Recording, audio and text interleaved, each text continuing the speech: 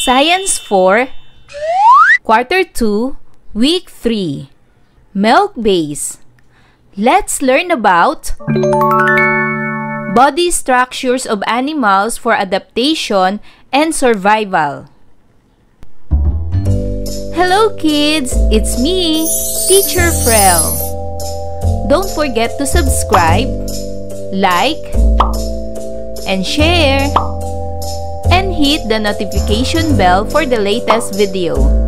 You can also follow my Facebook page, Teacher Frel TV.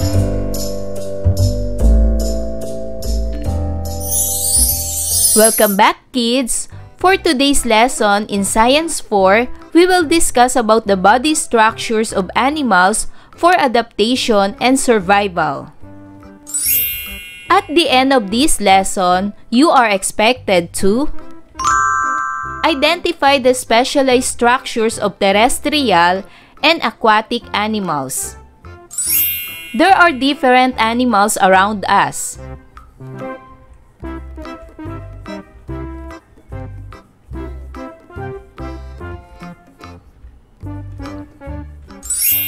They live everywhere. There are animals that live on land.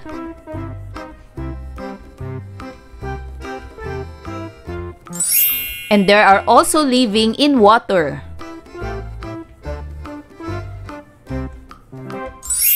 Animals have different ways to survive and adapt to their environment. Animals have body structures that enable them to live in water and on land. Animals that live in water are called aquatic animals because they have scales outside the skeleton, shells, and gills. Scales are used for protection from diseases and harmful objects and for swimming. Most fishes have scales. Lobsters and shrimps have outside skeleton called exoskeleton, while mussels and oysters have shells. To breathe, gills are organs responsible for breathing in water. Through years, all animals that happen to live in water are able to adapt. Adaptation is a process of developing structures or organs for animals to survive. Some animals like dogs, cats, and monkeys are covered with fur to keep them warm. These animals have structures that help them adapt on land. These are called terrestrial animals. Others like birds are covered with feathers for them to have ability to fly. Some like worms have smooth skin for breathing. In general, most animals have body coverings for protection. Food is basic need for the animals to live. Body parts such as paws, claws, and mouth parts like beak and teeth are used to get food.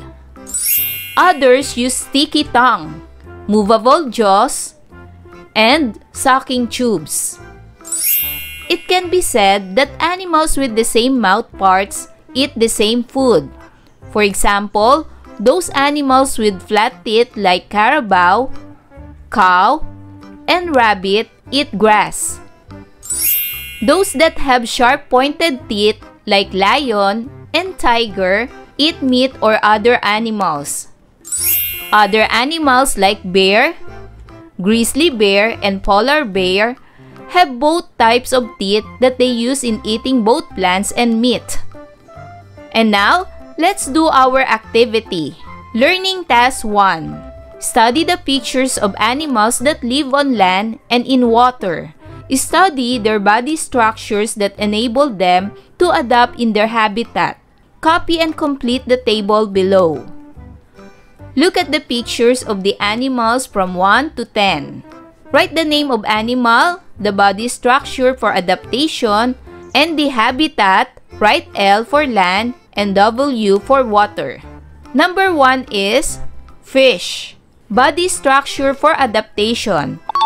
Fish have gills that allow them to breathe oxygen in water. They have fins for swimming. Scales protect fish from predators. The habitat is water. Number 2, carabao. Body structure for adaptation. Carabao have low, wide, and heavy-billed animals. They use their horn for predators. The carabao cools itself by lying in a water hole. The habitat is land. Number 3, snake. Body structure for adaptation. Snake has scales, flexible jaws, and razor-sharp teeth. Some have venom to protect them from predators. Habitat: land and water. Number 4, rooster. Body structure for adaptation. Rooster has feathers to keep them warm, sharp claws, and beaks that they use in getting their food. Habitat: land. Number 5, duck. Body structure for adaptation. Duck have feathers that prevent water from settling in their feathers and keep them warm. Beaks that they use in getting food. Webbed feet that help them swim. Habitat: land. Number 6, crab. Body structure for adaptation. Crab is covered with a thick shell that protects them. Claws they use to feed them and catch prey. It is also useful in fighting and defending themselves from predators. Habitat: water. Number 7, dolphin. Body structure for adaptation. Dolphins have smooth and rubbery skin. Their tails makes them a swift swimmer. They have blowhole that is open during their frequent trips to the surface to expel and inhale air. Habitat: water. Number 8, pig. Pigs use their nose to lead an acute sense of smell. Their big ears make them known to have good hearing capacity. They have very few sweat glands and use their behavior to control their body temperature. Habitat: land. Number 9, eagle. Eagles are covered with feathers. They have strong wings, razor-sharp beaks, sharp claws to capture their prey. Habitat: land. And number 10, cow. Cows tend to be stocky and rectangular bodies. Their hearing tends to be sensitive to high-pitched noises. Cows possess a 4-chambered stomach. Habitat: land. And now let's move to learning task 2. Study the body structures of animals in column A. Match each structure in column A that is correctly associated to animals in column B. Number 1, wings. This kind of body structure is for butterfly. Letter A. Number 2, fur. This kind of body structure is for horse. Letter F. Number 3, beaks. This kind of body structure is for letter D, eagle. Number 4, exoskeleton. This kind of body structure is for letter E, lobster. Number 5, shell. This kind of body structure is for letter G, clam. Number 6, gills. This kind of body structure is for letter C, stingray. And number 7, smooth skin. This kind of body structure is for letter B, leech. Now, let's go to learning task 3. Animals use body parts to eat. Complete the table below by filling in the correct word. Number 1, bird. The foods are fruits and worms. Body parts used in getting food. Beak.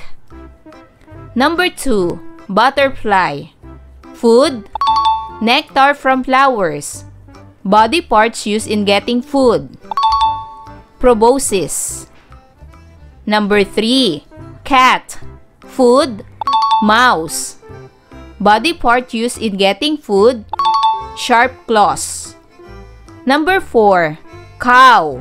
Food, grass and plants.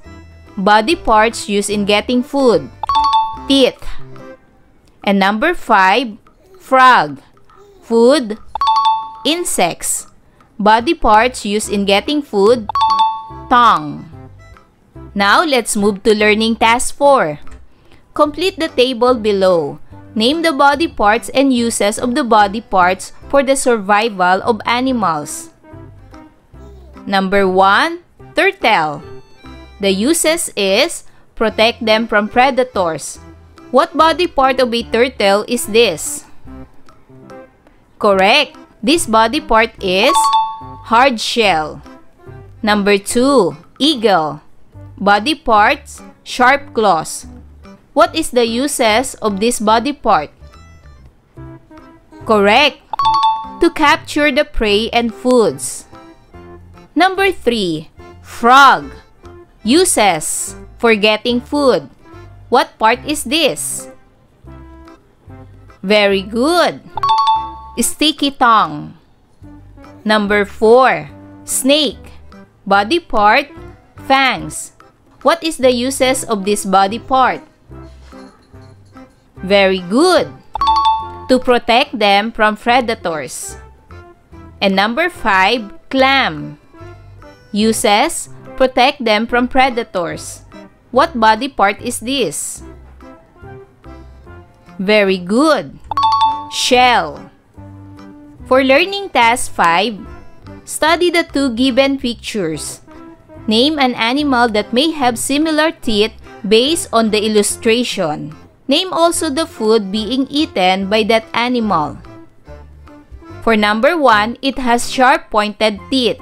So the 2 animals that have sharp pointed teeth are tiger and lion. Their food is animals. Number 2, it has flat teeth. The 2 animals that have flat teeth are horse and giraffe. Their food are grasses and plants. Learning task 6. Animals need to protect themselves from danger to survive. They use different mechanisms and strategies to prolong their life in the wild where strong competition happens. Name the body parts of each animal that protect them from any harm in their habitat. Octopus. They use their tentacles and squirting ink. Number 2, butterfly fish. They use their large spot that looks like an eye on the tail end of their body. Number 3, scorpion. They use their pincers or venomous stinger. And number 4, turtles. They use their hard shells. Remember, animals have different ways to survive and adapt to their environment. Animals have body structures that enable them to live in water and on land. So kids, are your all answers correct? Wow! Good job! Kids, I hope you learn a lot from this lesson. Until our next topic, bye-bye kids! Thanks for watching!